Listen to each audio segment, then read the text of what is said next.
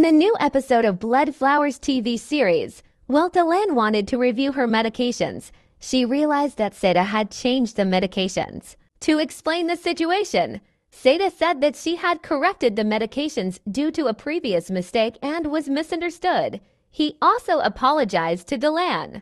Although this event will save Seda for now, Baran will begin to develop some doubts about Seda.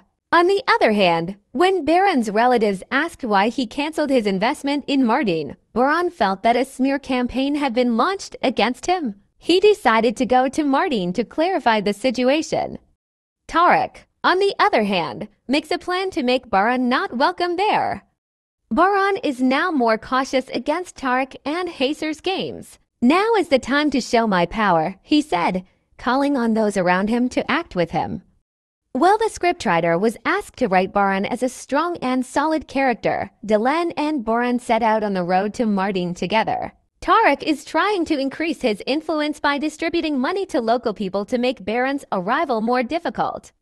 Baran's presence shows that even a shadowy character like Tarek cannot stand out. If you support Baran, you can leave a heart emoji for him. While Tarek was talking to Hassan and saying that he had sworn to take revenge on all the Caribbees and that he would not go back on it, Hassan felt a peaceful satisfaction when he heard his words. Don't forget to subscribe to our channel. See you in another analysis video. Goodbye.